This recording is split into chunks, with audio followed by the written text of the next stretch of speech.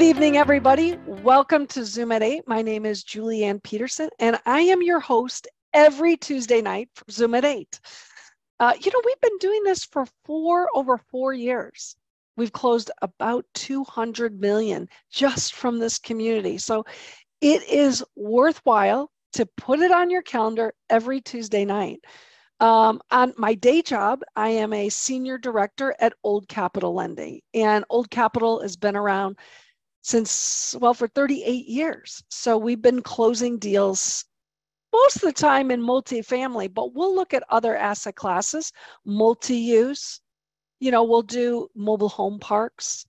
What do you got? You got office that's having a really hard time. Any of the other asset classes that are out there, we'll take a look at. Industrial is doing well as well. So if that's something that you're looking into, kind of thinking, I don't know if I want to stay in multifamily, we can help you with that.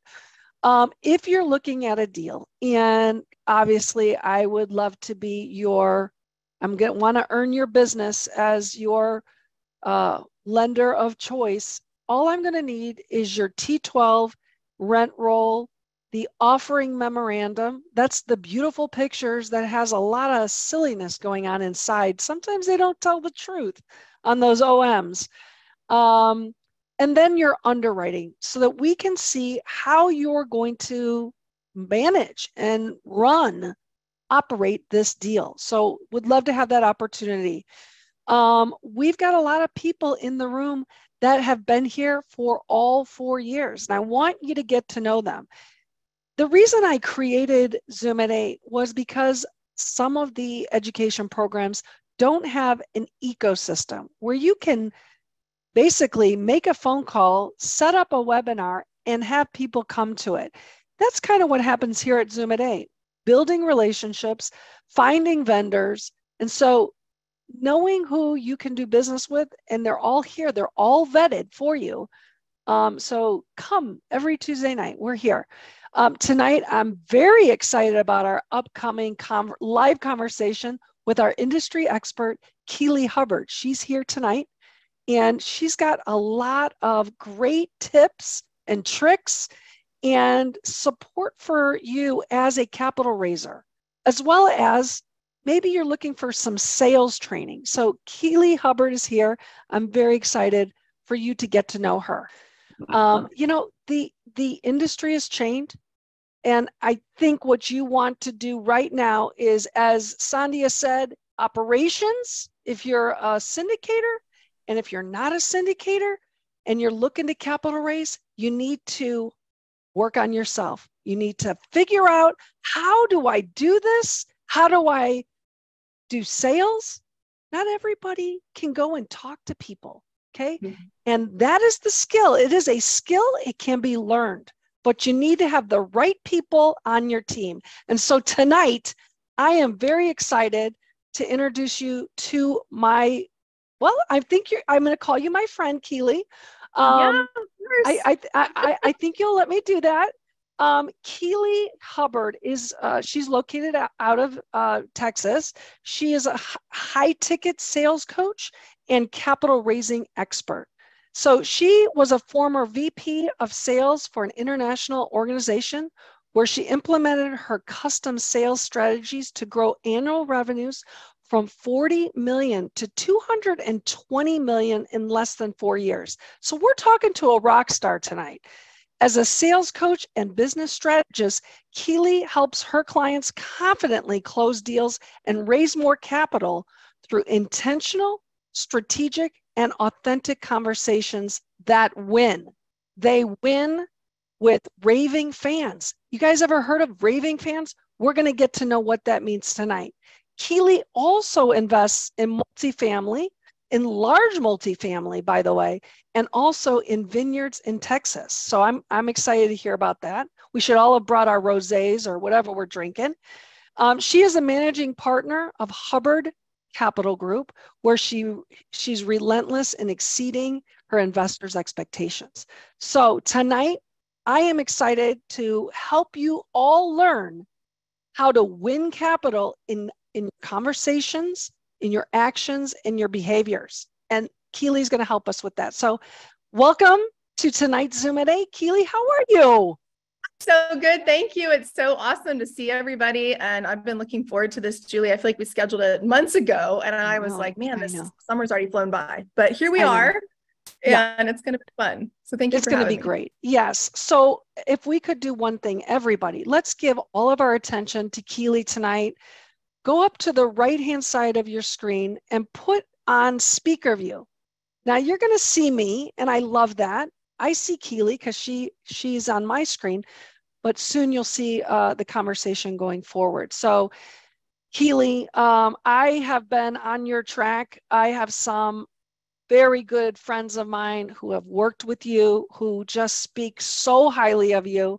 And when it's like peanut butter, you just want to spread you around. So I want you to talk tonight and cover a couple things. I mean, I've got notes. I've got so many things I want to talk to you tonight and have this conversation be successful. What I'm most interested in knowing is, we're in a time where there's no deals. There's more buyers than there are sellers. And how does somebody who has never sold, is new to multifamily, and wants to get into this, kind of came into this maybe in the last, 6-8 months, where I'm going to get rich quick. And somebody told me I can be a co-GP or a capital raiser, right? But it's more than that. It's the conversation. It's the relationships. Can you help us with that tonight? Yes, I would love that. I have to give you all a fair warning. I'm the person that tells you the stuff you probably don't want to hear, but I want you to have a realistic perspective of it when you're getting into this space, because I've seen too many people that, there's a lot of fantasy marketing out there and it works, right? It draws us in, it speaks to our ego. Our ego wants the easy path. We want the easy button. And I'm the one that says, this is probably going to take you longer than you think it's going to take. And it's probably going to be harder than you realize it will be, but it's worth it in the end. And it's very rewarding.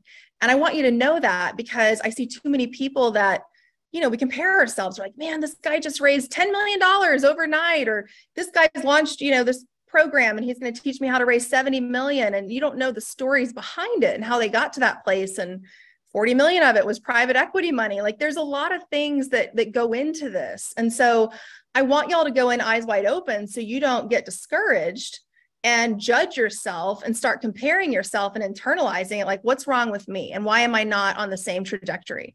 So it takes time, but you can build an investor community of raving fans where it doesn't matter what investment you bring to them. They know you, they love you. They're like, they got your back. They're like, I'm totally in. And they don't really know what the returns are yet. So, and that comes from time and really cultivating relationships. And like Julie said, now's a wonderful time to be raising capital. Even though you don't have a deal, now's the time to be talking to investors. Yeah, absolutely. I mean, we all want to believe that we can do this, right? I mean, we all think we can, but there is a method to the madness. And so in that, there is a conversation. So I want to talk about the conversations.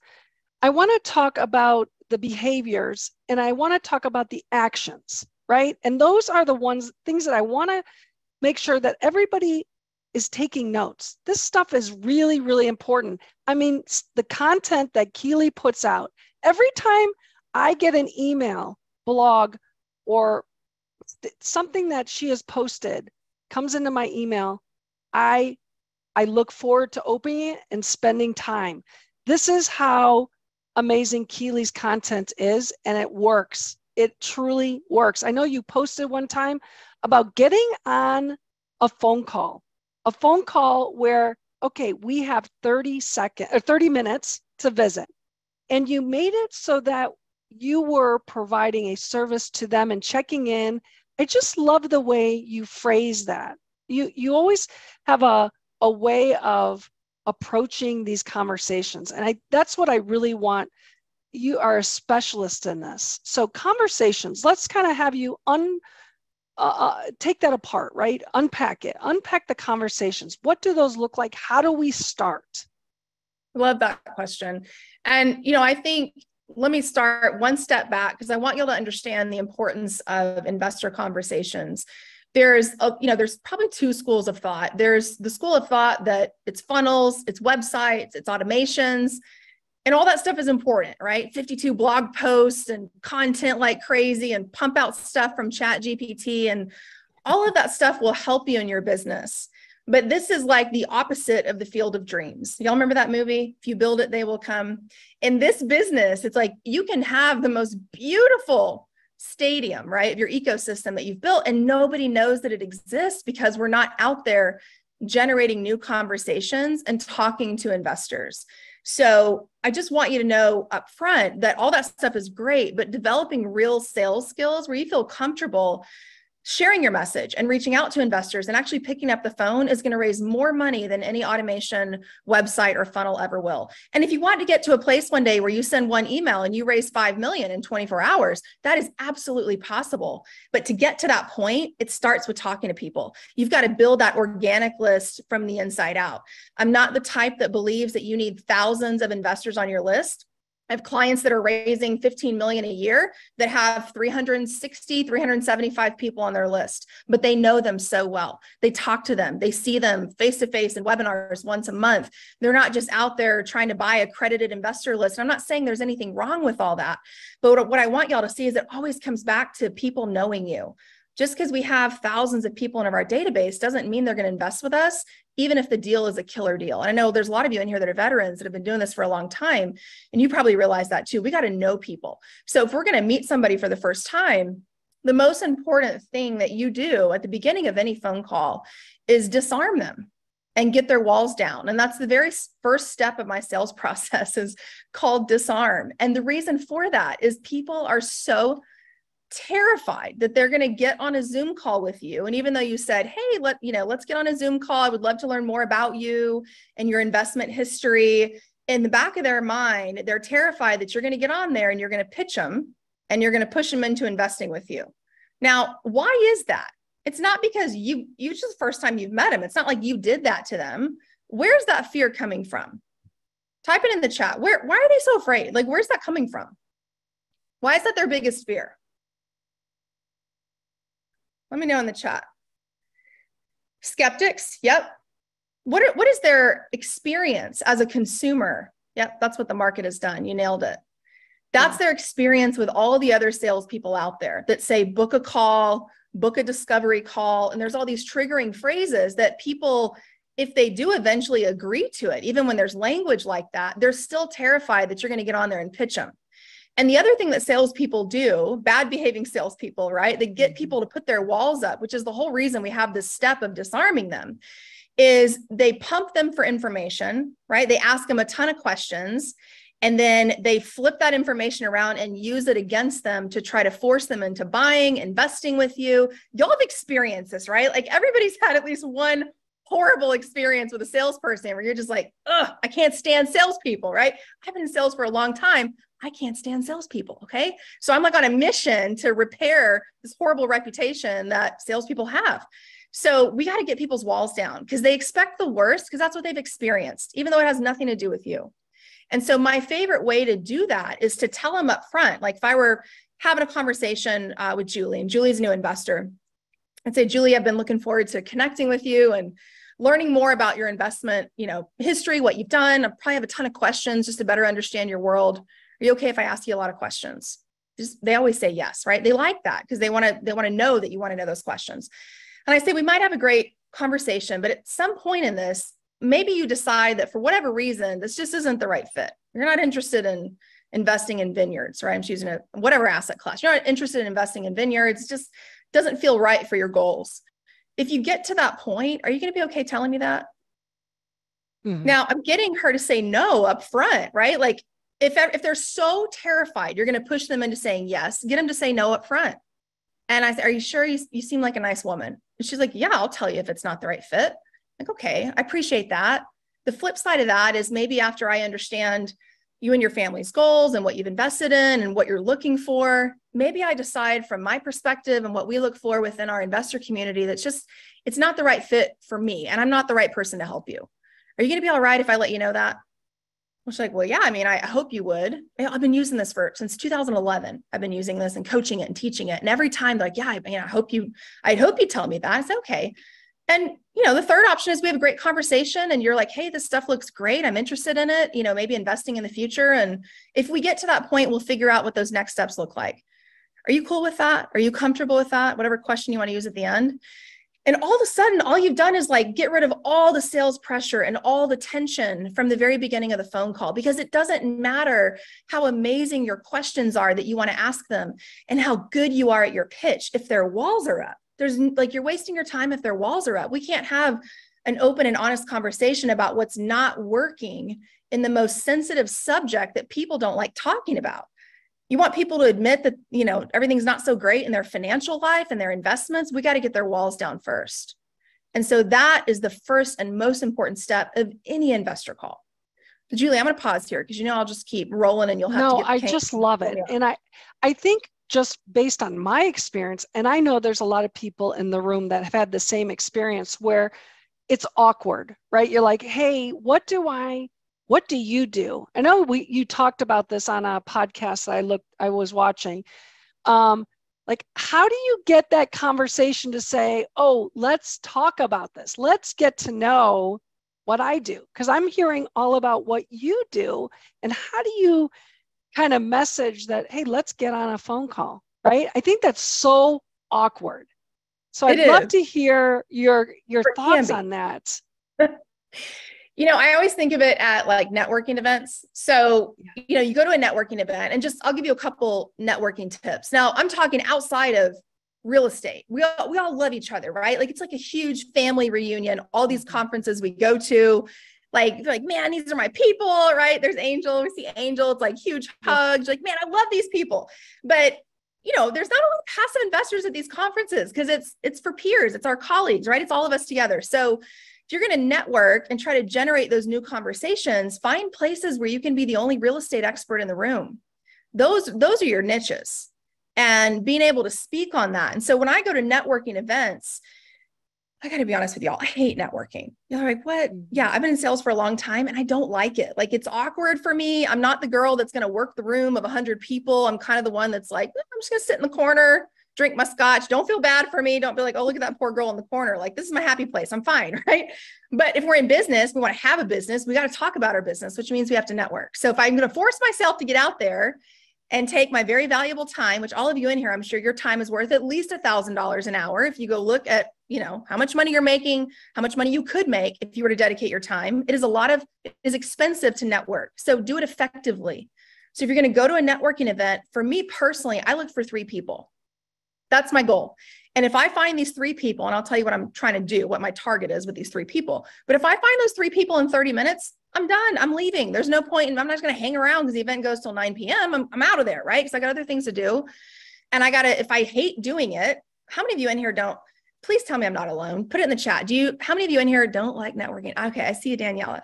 Yes, right? We're like, oh man, it's cringy. Okay. And it's on your calendar. You're like, oh, I'm supposed to go to this networking event. So if you don't like it, Dennis, I knew Angel, I knew that was you. And Dennis, I can just tell by the way you're smiling at me, man, you're like a people person. Sandia, yes, I know y'all are incredible. So for those of us that are not gifted in networking and don't like it, we got to find ways to be successful at it in short periods of time. So you go in, you get your 3 people, you leave and you're like, success. I can do this again next week. That was a huge success. So where it's not draining. So when I find these 3 people, my goal is to have a meaningful conversation with them. And that conversation might only be 7 minutes, 10 minutes. I mean, I'm not trying to pitch my whole business. All I'm trying to do is find out everything I can about this person. What brought them to the event? What do they do? Who are they trying to meet? Who's their like perfect client? I let them talk all about what are they excited about in their business? What got them into that industry? What's their vision for the future? And I just let them talk about their favorite subject, which is them. And they will ask you in return, what do you do? And that's your moment to shine. And now you have all this information about who they are as a person, and you can really cater the explanation of your business and how you help people based on the person that you're talking to. And so the way that I transition it, I know, Julie, I'm like going way big circle. I love this because this is one of the conversations that I read that you had posted, and I shared it with my husband. So keep going because this is great. Okay, good. So you're talking to somebody, have a great conversation, right? You're talking a little bit about investing. Hopefully you've done a good enough kind of mini pitch that you've piqued their interest and they want to know more. As you talk a little bit about it high level. And what I typically do to transition is I want to say something like, Julia, I've loved talking to you. I don't want to hold you hostage here. I know you probably have a lot of other people you want to meet, but I really enjoyed this. Do you want to grab coffee next week? I would love to talk about this more, continue the conversation. And I'm telling y'all, you can build a business on coffees and lunches. You can build multi-million-dollar capital raises on coffees and lunches. Sandia is proof of that. I don't know where you went, Sandia. I can't see your face anymore. I hope you're still in here. She is. But she's brilliant at it. And you're going to meet people that may not be an investor, but maybe they're a referral partner. Maybe they will maybe I have met people that are the head of a networking group full of my people. And they're like, man, can you come talk sales? Can you come talk about investing in vines or investing in vineyards? And that relationship came just from networking, me asking them, who can I connect you to? Like, who's your perfect client? Who do you want to meet? Who do you love working with? And becoming a collector of people. So now I have a pool to go dig into and start doing introductions. And when you become that connector, much like Julie is, right? Julie, that's who you are, is connecting people. You are so valuable. And so just keep it casual, but say, I'd love to continue our conversation. Do you want to grab coffee next week?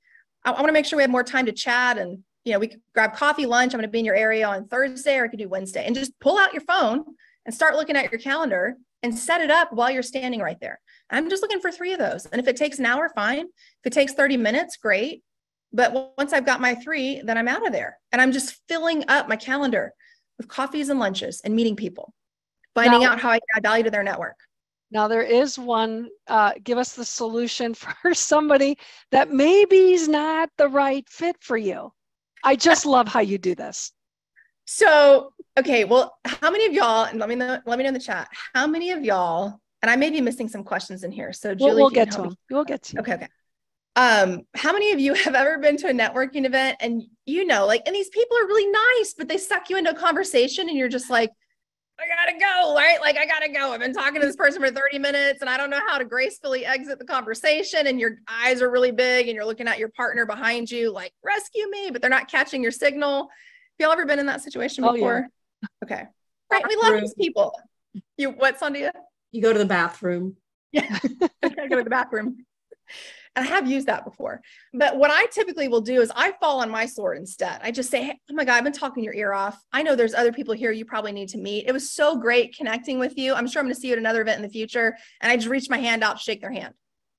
It's like I'm doing them a favor because they got to go meet other people. So it's a nice way to help them save face. I do the same thing at restaurants. You ask the waitress for an iced tea and she forgets. And she comes back by multiple times and she forgot. Maybe you asked her again. She still didn't bring it. And you're like, you don't want to be that person that's like, hey, lady, like, where's my iced tea? Because she might spit in it, right? So instead, you're like, I've had a really long day. Like, I can't remember. Did I ask you for an iced tea? Oh, and she's like, oh my God, I'm so sorry. And then she goes and gets it. It's the same strategy. It's just fall on your sword, right? We don't need to look perfect, but if we need to exit a conversation at a networking event, just say, I don't want to hold you hostage. We've been chatting for a long time and I've loved the conversation, but I know you got to move on and talk to other people. So it was so great connecting. Hopefully I'll see you at another one of these. Reach your hand out, shake their hand, smile, go find your people, right? Go find your other 2 or your 3 people that you want to network with. I mean, just like such a great piece of just a tidbit. And I put it in my phone. So when I went to a conference, I was like, okay, I'm going to use this. And it truly works great. I love Sandia's strategy too. Where's the bathroom? You guys Nobody will argue with you. So one of the things that I can't stand, and it goes back to your question about, salespeople, is that salespeople have a tendency to just show up and throw up. I think you called it something else. Product vomit. Yeah, product vomit. I think that nobody has taught them how to ask questions. And that is the key to finding out solutions, because that's what you're there to do. And so in capital raising, what are the questions that you want to be asking in order to open the doors up? You said we're going to visit. Is it okay if I ask you some questions? Are you okay to say no? What are some of those questions and how can we address those immediately? So why don't you take us through those? Yes. So remember remember that if y'all can remember this cardinal sales rule, this apply. It doesn't matter what industry you're in. You could be selling private jets. You could be selling, mattresses. It doesn't matter. Real estate investments. The rule is no pain, no sale. No pain, no sale. So we can't look at everybody like everybody's my investor. And I just got to be really friendly and know my investment really well and talk to enough people. And that's how I raise capital. And that's the problem, is that, there's these myths that are ingrained in us about how to be successful in sales. And people give up far too soon because they're like, this sucks. Like, this is awful. Like, I talk to all these people and I find the diamond in the rough. So I would tell y'all that I would rather spend my time and talk to people that have problems that I fix. You've heard the saying, people brag, right? Sales trainers, I could sell ice to an Eskimo. It's like, cool. I would rather sell casts to people that have broken arms. I'd rather find all the people with broken arms if I'm selling casts. So before we ever get to pitching our deal, pitching our business, talking about how we can help them, you are committing sales malpractice if you don't first figure out what their problem is. How many of y'all in here have back pain? You're like, these are weird questions, Keeley. Just play along with me. Anybody have back pain? Okay, Neil, I saw your hand. Okay, good. Angel, I know, right? We shouldn't be celebrating this. Woo, back pain. Okay. So I've had surgery for my back, right? Back pain's horrible, but let's pretend that you have back pain. If you don't, just pretend for me. You go to the doctor and you meet this surgeon and you're like, I've had back pain for, a couple years now. And you explain to him why you visited. And he's like, you know what? I think I can help you. And you're in his office, right? And he pulls down the screen and turns on the PowerPoint. And all of a sudden there's a slide deck popping up and he's clicking through slides and he's showing you all the testimonials of all the happy patients and all the backs that he's fixed. And then he proceeds to show you all of his accolades in his medical profession, all the journals that he's been written up in. And he goes into detail about how the surgery is going to work and how he's going to fix your back. And he didn't ask you not one question about your back pain. What are you going to do? Like, do you trust that doctor? We would hightail it. We'd do the Sandia. Where's the bathroom? And we'd leave, right? We'd be out of there. So we have to look at it the same way with investing. We are committing capital raising malpractice. We'll call it that instead of sales malpractice by pitching people on our deals when we don't fully understand their problem. If you go to the doctor and you say, my back hurts, they say, where? Show me. How long? Is it dull pain? Or is it sharp pain? On a scale of 1 to 10, how bad does it hurt? Lean to the right. What does that do? Lean to the left. How's it affecting your day-to-day life? Was there something that happened that made your back hurt? They ask you so many questions, and we don't get upset with the doctor for asking us questions. So it is our responsibility when raising capital to ask questions of our investor to help them fully understand their problem. And for us to really figure out, do they have the problems that we fix? Number one. Number two, does it hurt bad enough that they want to fix it? You trying to raise capital from somebody that's made $1 million in crypto and every day their account goes up 10 grand. That's not your person. That's not your person until they have some pain that makes them, willing to do something different and make a change. So we've got to figure out, do they have the problems that I fix and how bad does it hurt? Do they want to fix it? So here's the issue though. What I see with my sales teams did this. And I love them, right? I love salespeople. Like I say, I hate salespeople, but the ones that I got to coach when I was in corporate, I had 600 salespeople and a bunch of directors, right? And sales managers and all the things. But, it's like, these are my people. These are my sheep, right? I'm the shepherd. I got to teach them how to do this. And so they would take that concept and they would tell their prospects what their pain points were. Instead of asking them, it's like, here's what your problem is, right? This is why this isn't working. This is what's going to happen to you if you don't do something different now. You're not going to make it to retirement, blah, blah, blah. Because we're in the financial education business. And so we're having money, questions or conversations around money, but they would tell people what their problem was instead of asking them the questions, because the words have to come out of your investor's mouth. If the words don't come out of your investor's mouth, they don't own it. They don't own it. It's your problem. It's not theirs. So we've got to ask those questions to get them to verbalize it. And to do the right thing by them where they feel like we actually care and they look at us like a trusted advisor, not a financial advisor, but a trusted advisor because we're asking really thoughtful questions. Now, the challenge is you can't just ask somebody off the bat, like, Mike, I've been looking forward to chatting with you. I'm curious, what made you reach out to me? Mike's not going to say something like, well, do we have a mic in here? Yes, we do. Okay. I'm just using a hypothetical, Mike, right? Hey, Mike, just hypothetical. Usually I say John. John's like my prospect go-to. But maybe we say like, Mike, what made you reach out? And Mike's like, oh, well, I've been interested in real estate for some time and thought, apartment investing was pretty cool. It's like, oh, okay. Well, what got you interested in it? Oh, I saw the cash on cash returns, blah, blah, blah. We're not talking about the issue. We're not talking about what's wrong.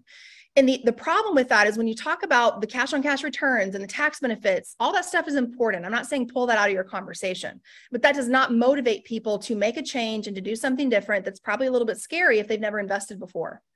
What motivates them to make a change is pain they're experiencing right now or fear of that happening in the future. And so there's no urgency attached to the greed conversation. Look at how much money you could make. Look at how much less taxes you could pay.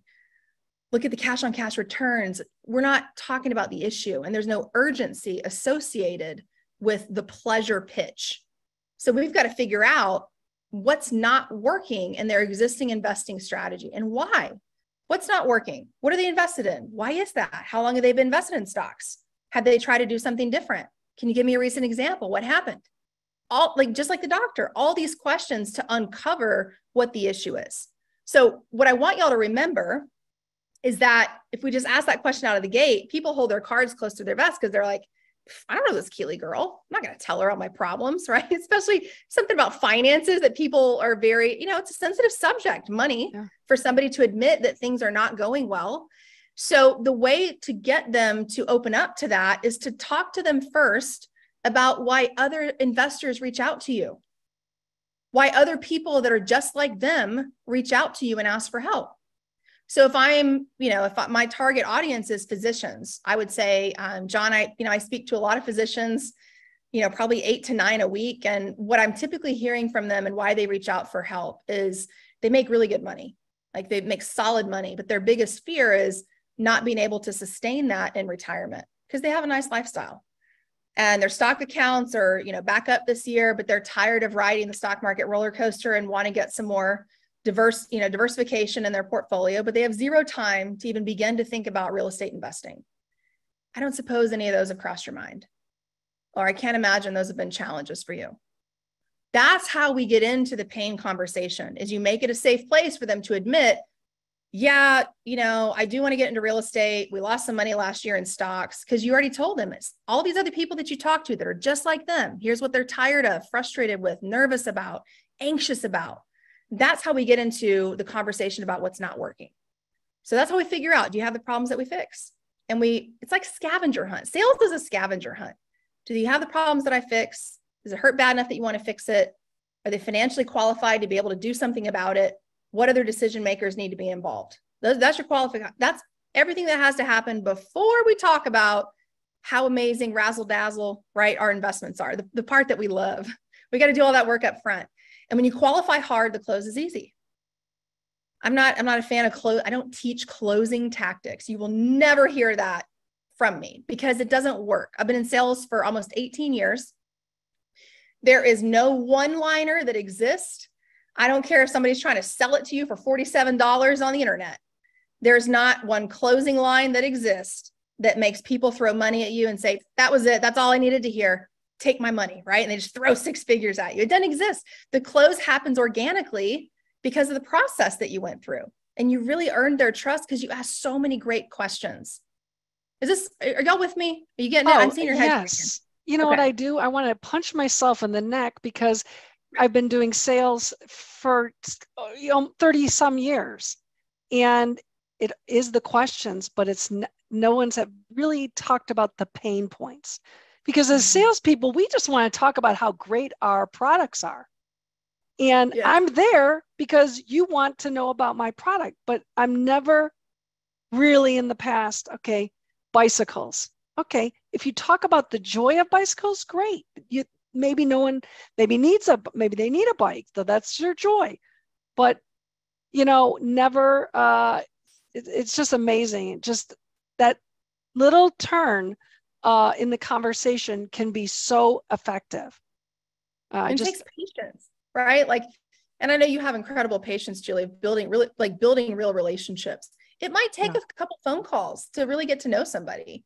I'm that person that wants everything done yesterday. And the older that I get and the more coaches I hire to beat that out of me, I learned to have more patience in my business and letting relationships evolve and really spending time. And so it's going to take some time to build that relationship with somebody. And it's not just how many investors can I slam through my Calendly every single week and just check the box, right? And you got this big funnel and you're like, I got to talk to 60 people a week, to raise $1 million a month on average. And you're just wearing yourself out because they're not quality conversations. We're just checking the box.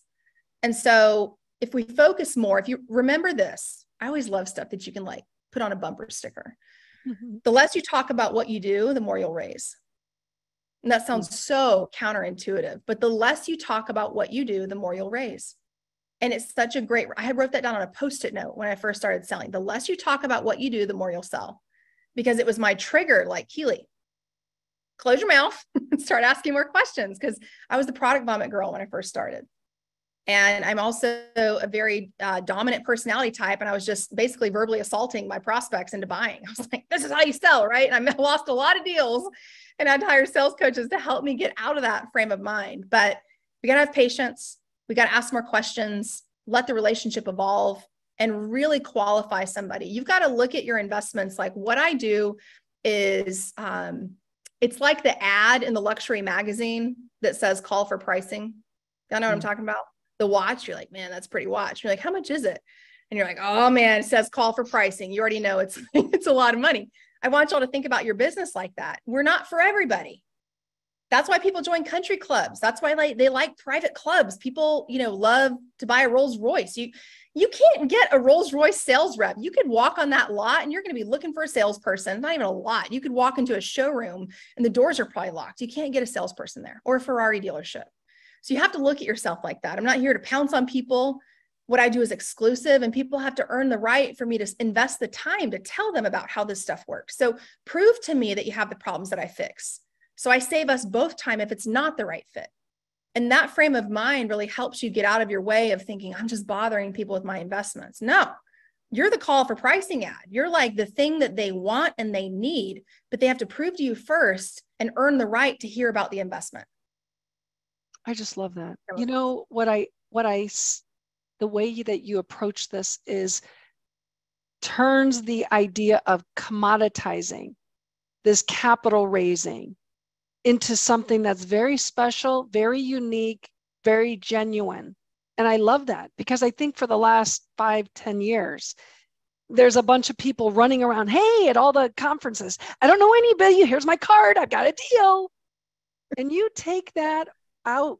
You don't even, let's talk about this. Let me get to know you. It's a solution selling. It's truly amazing. And you've dropped so many tidbits here. I do want to talk to you about action and behaviors. Now, on actions, we think about, okay, that's the newsletter, that's the funnel, that's the leads, those can nurture, but they are like cookie cutter, right? This is how you do it. And so how many newsletters do you really need?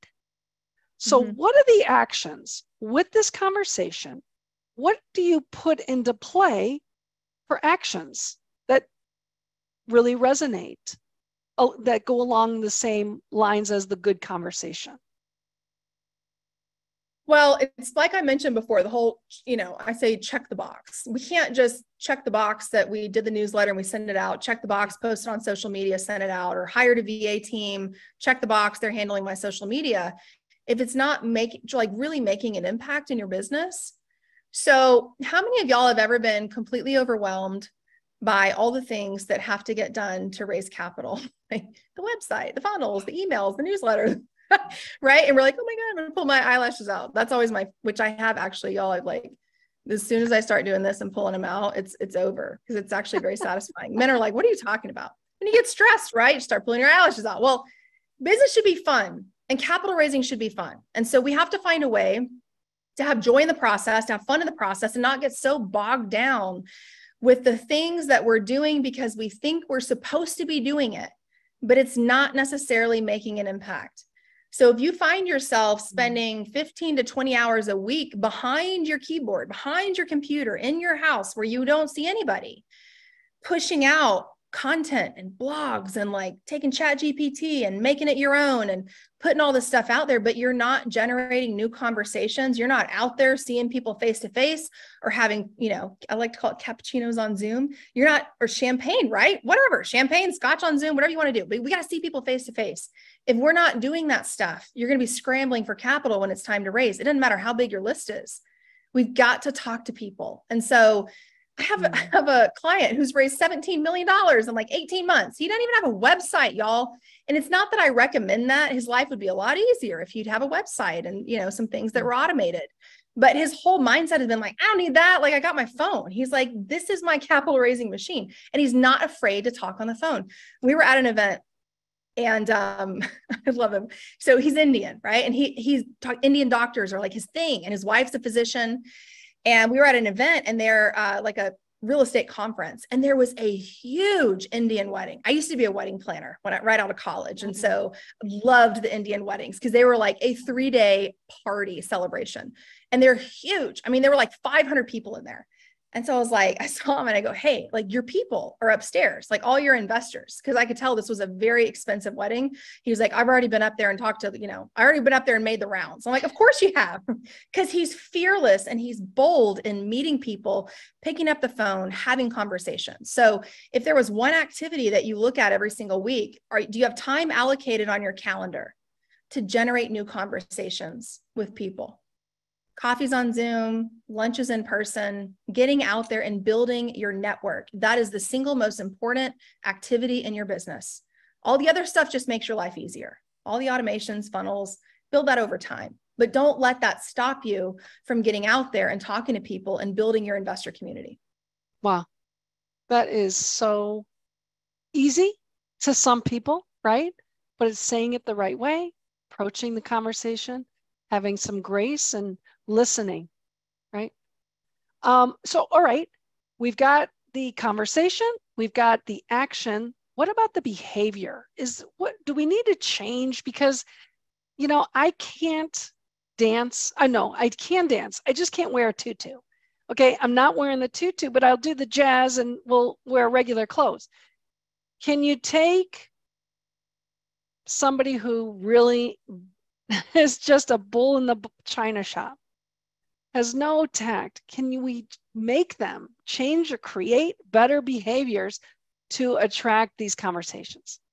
Yes. It's funny you say that because there's one of my sales reps comes to mind. His name's Chris. This is like back in probably 2015. And he knew he was the bull in the china shop. We were working through it, but he lost a lot of deals because of that. But I would tell you that until he learned, but the first key is, do we have awareness of how we come across to people? Is there awareness of like, how am I, presenting myself? What does my body language say about me? There's one of my sales reps in London was struggling with she had so many potential clients that were saying, hey, I want to go work with this education counselor instead of her. And she was like, why do these people keep leaving me? And what I tell y'all is when I went into the center and just was around her and saw that her energy, things that are hard to pinpoint, but being around her, she sat like this. I know you can't really see me. Let me scoot back. She kind of sat like this, right? She wasn't confident. She didn't put her shoulders back. She didn't sit with authority. She didn't walk through that office where her prospects would see her saying, I run this campus. Like, people need to believe in your confidence and the conviction of your message. And how we present ourselves is so important. And that doesn't mean that you have to be loud and boisterous and change your personality. But there's a lot to be said if you're an introvert about a quiet, calm confidence. People feel that energy. So it's awareness of, how am I coming across to people, and really being able to read your potential, I say prospect, but your potential investors' body language as well. So I had a sales rep, his name's Evan, and he left our South Carolina office, y'all, and he moved to New York City. And our New York City campus was on Wall Street, like right above the bull on Wall Street in a high rise. And he really struggled. And I was worried about him when he made this move. He's like, I want to move to New York, right? So I'm like, okay, I support it, right? And I'm helping my education director on how to coach them, and we had a sales manager on site. And he struggled. And the reason for that is because coming from South Carolina, he talked so flippin' slow. I love him, like the Southern gentleman. But he'd be like, hey, Julie, like, I'm so great to meet you. And I've been looking forward to talking. And these New Yorkers are like, pick up the pace, like it's New York, right? And he was losing so many people because he didn't have awareness. He didn't have awareness about how fast or how slow he was speaking. If I talked like this, I did a training earlier today about DISC personality types and your personality profile. And there's 4 of them. And my personality type, if I were to talk this loud and this direct and this dominant in a conversation with a steady relator who's much more introverted and pauses more in the conversation and talks a lot quieter when they ask questions, I have to adjust my own volume of speech and my pace and slowing down and asking them questions to really draw them in. And that takes awareness of how do people experience me in a conversation, and how you sell, right? How you raise capital, because raising capital is selling, but how your investors experience you in a conversation is what will set you apart. It doesn't matter what other investments they're looking at. It's like, this feels right because I really connect to this person. That's real rapport, is understanding how do I relate to them on a level of who they are, being the chameleon. I know people say match and mirror. That's important, but I'm trying to break it down to the minute details of how important it is to notice those small things. Andy said, especially third person. That is, I know you have a whole personality thing, and we could go on. We should have you come back because you just have so many wonderful pieces, how to talk to the different personalities. It's so valuable. I've gotten chill after chill, and you're covering conversation, action, behavior, super helpful to so many people here. I do have a list of questions that have come through, so I'm going to kind of run through those. But before we do that, I want to make sure that everybody knows about your event that's coming up on the 18th and 19th of this month. So can you talk a little bit about that? Yeah, it's next week. Thank you for that, Julie. It's called Conversations Equal Capital, and it's a free masterclass that I do twice a year. I promise you'll have a good time. Like, I pride myself on over delivering. I'm not the person that says you're going to teach you all these secrets and then I don't tell you a thing, right? Don't y'all hate those bait and switch, webinars? We've all been to them before. That's not my style. I want you to walk away with stuff that you can actually implement. And I try to incorporate fun in the process. If y'all are willing to deal with my crazy personality, if you've seen a hint of it tonight, but I'm just a wild child, right? I am who I am, but I love to teach sales. And so if you want to feel more confident in raising capital and kind of, especially some of you that are just getting started, like cut through all the crap, like what do I really need to focus on? I think it'd be a great event for you to learn that. So it's on the 18th and 19th at 7 p.m. Central. And you can register if you just go to raisewithconfidence.com. You can register there and it'll have all the details there. But we tackle a whole lot in a very small amount of time. So I would love to see you there if you've got time to attend. Now we do have, that is on a Tuesday night, my friends. It's a Tuesday night, You're right? You're right. That's conflict with Zoom at 8. Of the Zoom at 8. But I'm going to be there on Wednesday because I want to hear. And we have a big speaker next week, so I don't want to take away from Keeley. But maybe there's a way to get a recording. I don't know, but yeah, there is a recording. Okay. And full disclosure, Julie, I would never want to compete with the queen of Tuesday nights. The only reason I did it on Tuesday is I'm actually taking a vacation because my coach is like, I hire coaches for everything because I need a lot of help over here. But she's actually making me take a vacation because I am a, recovering workaholic, and I leave on Thursday morning. So that's why I did it Tuesday, Wednesday instead of Wednesday, Thursday. I know you took me into consideration. I appreciate that. All right. Angel wants to know, do you feel it's more important to get the no up front or get the yes first? Meaning, Angel, can you give me some more detail? When you said, can I ask you some questions? And I want you to be really Yeah. So Yes. do you want them to say no? Because a lot of training says yes, yes, yes, yes. Good. Now we're going. So yours is a little different. That's so insightful, Angel. That's like one of those nuances that very few people catch on to. So I'm very impressed. Always start with a no. Always, always, always start with a no. Simply because every salesperson they've ever experienced is trying to corner them into saying yes, and set up questions, ask them setup questions. And they're like nodding their head and like, do you agree that, investing in commercial real estate could help you and your family provide more passive income and build your wealth over time? Those are setup questions and people expect it. And so they're triggered and then their walls go up. So I always start with a no. And when I first started teaching this, so I did this in the trenches, right, for myself and our family's business. And then corporate said, can you come teach this to the whole network, all the franchise organizations? And when I first started teaching this, some of the guys that I hadn't hired these people, right? They were already on the teams. And some of them were a little bit resistant because they were more of the used car sales kind of wheeling and dealing types that just weren't going to be a good fit long term. But they'd say like, why would you give people permission to say no? Then you're going to lose the deal. And so my question is it really that simple? If we give people permission to say no, then that means they're going to say no. Because if sales were that easy, then we would just tell them like, you have permission to say yes, and then they would invest with us. But that's not how it works, right? So the goal is start with the no so their walls are down. And I get them to say no twice. I check it, right? Are you sure? You seem like a nice woman. Yeah, I'll tell you no. Okay, great. The other side of that is, and then we just finish it off. And all that happens is, all that tension, it's like a tea kettle. It's about to, boil. All that tension's gone. And now they're willing to really talk to you and tell you what's not working, because they're not waiting for the shoe to drop.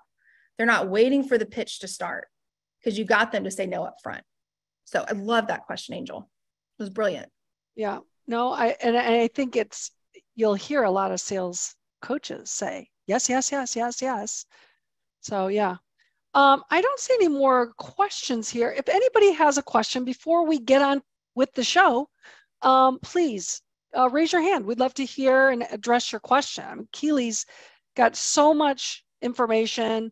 You got to get on her list, connect with her on LinkedIn, on Facebook, I think too, right, Keeley?